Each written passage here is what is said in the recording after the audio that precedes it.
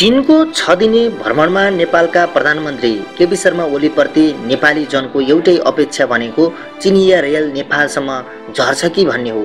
यही रेलको सपना र सम्भावित कार्यक्षमता देखेर नै जनताले यसपटक वाम गठबन्धनलाई भारी मत दिएका थिए।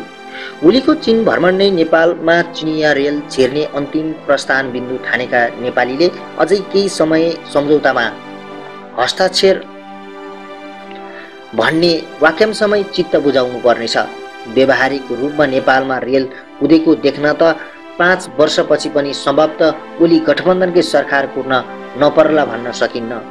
यसपालिको भ्रमणमा भएको 10 बुँदे सम्झौता र 4 बुँदे समझदारीमा विद्युतीय कार्गो रेल तिब्बतबाट काठमाडौँ झार्ने विषयलाई सहकारीको इतिहासमा जुनसुकै अर्थपूर्ण मानिए पनि जतिसुकै युगान्तकारी ठानिए पनि नेपालको कार्यशैलीले त्यसलाई क्षणिक मजा मात्रै भन्ने जनाउँछ। किनकि नेपालमा चिनिया रेल कुदाउने सपना साकार तुल्याउन घरेलु तथा बाह्य चुनौती व्यवस्थापन निकै ठुलो सकस हो। नेपालमा राजनीतिक दलहरू 2 ध्रुवमा विभक्त हुन्छन् र एउटा पक्षले चिनिया रेलको वकालत गर्दा अर्कोले भारतीय रेलको पक्ष लिएर अवरोध गर्ने चिन्ता हुन्छ। रेल कुदाउने भन्नेमा नै आम सहमति देखिँदैन। ऋणमा बनाउने वा अनुदानमा बनाउने भन्नेमै मतभेद छ। केरिङबाट काठमाडौँ झरेपछि त्यो रेल कता लैजाने भन्ने सवालमा समाजको तह तबका अनिर्णित नै छ। त्यसमाथि चीनबाट भारी लादेर आएको रेलमा के हालेर फर्काउने भन्ने विषयमा एकमत बनिसकेको छैन। चिनिया रेल नेपालमा किन आउने भन्ने बारेमा नेपालका सरकारवालाहरू बहसमा उत्रिएका देखिँदैनन्। घनीभूत छलफल नगरिकन दीर्घकालीन परियोजनाको दिशा औलाएर सकिँदैन। रेल भित्रदाका वातावरणीय असर, सामाजिक तथा धार्मिक प्रतिकूलता, मानवीय स्रोत साधन, उत्पादकत्व लगायतका विषयमा ठोस तर्क वितर्क गरी निचोड निकालेको उल्लेख्य सन्दर्भ भेटिँदैन। अहिलेसम्म गम्भीर हुनुपर्ने निकायहरू, तात्तिनुपर्ने अङ्गहरू सकारात्मक दिशातर्फ भौँतारिरहेका देखिँदैनन्। अर्को घरेलु कारण भनेको राजनीतिक इच्छा शक्ति पनि हो।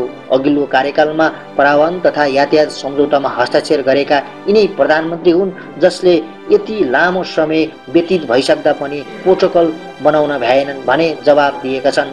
इच्छा शक्ति भएको मुलुकले यस्ता कुराहरूलाई तत्काल टुङ्गाउने क्षमता राख्नु पर्दथ्यो। चिनिया रेल नेपाल छिर्नु अघि देखिन सक्ने अर्को घरायसी कारण भएको हालको वामपन्थी सरकारको सुस्वादु सत्ता लिप्पा पनि बन्न सक्छ।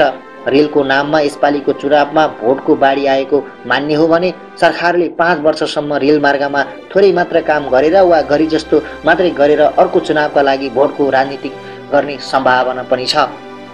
एकथरी विश्लेषकका विचारमा चिनिया रेल नेपाल छिराउनु ठुलो चिन्ताको विषय हो।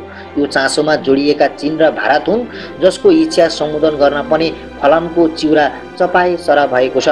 त्यसैले पनि जनबृहत सभाहालमा गोप्य छलफल पश्चात ची र ओली एउटा वाक्यमा राजी भएको हुनुपर्छ। नेपाल र चीनबीचको सम्बन्धलाई लिएर अन्य देशले चिन्तित हुनु पर्दैन। यो स्वाभाविक सम्बन्ध हो। सम्झौताको भाषामा तलमाथि नभए चिनिया रेल कुनै दिन काठमाडौँ पुग्ला पनि। केहीका विचारमा चिनिया रेल अब नेपालको सपना मात्रै रहेन, यथार्थ भइसक्यो। बेल्ट एन्ड रोड परियोजना अनुरूप तिब्बतको सिगासेसम्म पुगेको चिनिया रेल काठमाडौँसम्म पुग्नु टाढाको कुरा होइन भनेर सी चिनफिङले भेटवार्ताका अवधिमा ओलीलाई ढाडस दिए। आफ्नो महत्त्वकांक्षी परियोजनामा सफल पार्न सोच विचारका साथ अघि बढिरहेका सीले काठमाडौँसम्म रेल लैजान चीनले के गर्नुपर्छ छलफल गर्न तयार छ भनेर अझै पनि रेलको रफ्तारलाई तीव्रता नदिइसकेको प्रतीत हुन्छ। सीको भनाइको भेलोसिटी नाप्ने हो भने चीनका सीमा साझेदार 14 मध्ये 12वटा मुलुकको उल्झन सुल्झाएपछि मात्रै नेपाल र भारतसँगको तालमेलका लागि केन्द्रित हुने मानसिकता बनाएको पनि हुन सक्छन्। अर्थात् भारतसँग डिल नगरिकन वात्तै काठमाडौँमा रेल खसालेर मात्रै हुँदैन भन्ने कुरा सायद चीनले सोचेको हुन सक्छ। छिङताओमा हालै सम्पन्न साङ्घाई सहयोग सङ्गठन SCO को बैठकमा भारतीय प्रधानमन्त्री नरेन्द्र मोदीले भौतिक रूपमा जोडिएर हुँदैन, भावनात्मक रूपमा जोडिनुपर्छ भनेर बेल्ट एन्ड रोड परियोजनाप्रति गरेको व्यङ्ग्य सीको दिमागमा नाचिरहेको पनि हुन सक्छ। चीनले छिमेकीसँगको सम्बन्ध सुधार अझै समय लगाउने नीति लिएको हुन सक्छन्। उनले भारतलाई बेल्ट एन्ड रोड परियोजनामा मनाउन धेरै पापड पेल्नुपर्नेछ। अहिलेसम्म गरेको प्रयासबाट चीन हारेको नहोला तर थाकेको छ र रत प्रयासहरू दुब्बर पार्ने मनस्थितिमा छ। नेपालले मात्रै भारतलाई मनाउन सक्ने अवस्था अहिले छैन, न त नेपालले नै चीन भारत मध्यस्थताको सजिलो पुल बन्ने स्थिष्णता नै देखाउन सक्छ। असार 6 गते बुधबार बेजिङको थान आनमन स्थित great hall of the पिपुल्समा Oli र सीबीचको भेटवार्तामा भएका अन्य कुराभन्दा पनि विदेशी पत्रकारहरूलाई रेल सम्झौताबारे चासो थियो। असार 7 गते बिहिबारको पत्रकार सम्मेलनमा चिनिया परराष्ट्र प्रवक्ता कङ वाङले चीन नेपाल रेलवे परियोजनाबारे विशेष केही निर्णय भयो कि भनेर दोहोऱ्याए र सोद्धा पनि प्रस्ताएनन्। तर प्रधानमन्त्री ली खस्याङ र ओली बीचको सम्झौताका लागि धैर्य रहन भने। बिहिबार नै चीन नेपालमा सीमापार रेलवे सम्पर्क निर्माण सहित 10 भन्दा बढी सम्झौताहरूमा हस्ताक्षर हुँदा ली र ओली साँची बसे। त्यसपछि चिनिया उपविदेश मन्त्री खोङ सुवानले नयाँ लाइन खोलेपश्चात तिब्बतको सिगासेमा पर्ने केरुङ व्यापारिक नाका र काठमाडौँ बीच सम्पर्क जोडिने बताए। ची र ओली बीचको भेटपछि परराष्ट्र मन्त्री प्रदीप ग्यावालीले नेपालमा रेल कुदाउनका लागि सहयोग माग्नुभयो त भनेर नेपाली पत्रकारले सोद्धा उनले भने, प्राथमिकता मित्रता हो, सहयोग त त्यसपछिको कुरा। उनमा रेलको हतारो भन्दा मित्रताको गहिरो खड्किएको थियो। प्राविधिक ज्ञान नभए पनि 6.5-7 वर्षमा रेल निर्माणको एउटा प्रारूप लिन उनको विश्वास भने छँदै थियो। प्रधानमन्त्री ओलीको चीन भ्रमणको जस्तै आजको स्थितिले कोल्टे फेरेन र 1 दशकसम्म समय यस्तै अनुकूल चलिरह्यो भने रेल कुद्ला। तर सामान्य उतार चढावले पनि नेपालमा रेल कुदाउन सहज छैन। रेल कुदाउनु पर्ने हतारो चीनलाई नभएसम्म नेपाली नीति निर्माणको समूह आतिनी देखिँदैन। रात रहे अग्रात पलाउँछ। नेपालको विकासमा साझेदार हुन चीनले जति हतार गर्छ नेपालमा उति चाँडो रेल गुड्न सक्छ। चीनलाई कहिले हतार हुन्छ यकिन भन्न सकिन्न।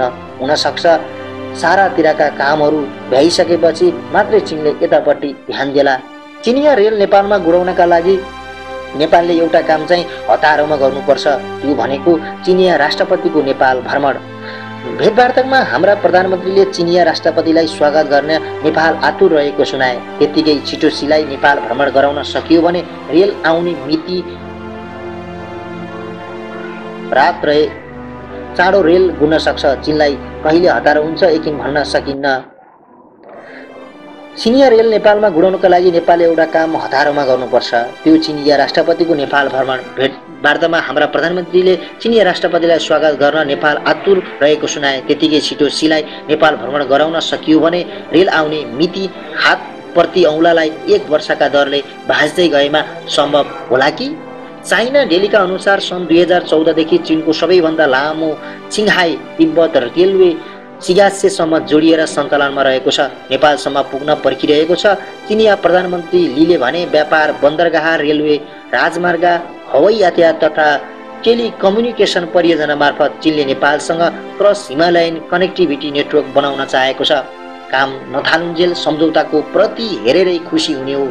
अघिल्लो कार्यकालमा सम्झौता गरेदेखिको समय विचारेर यसपालि पनि चीनले ओलीको तस्बिर मात्रै खिचेको हो।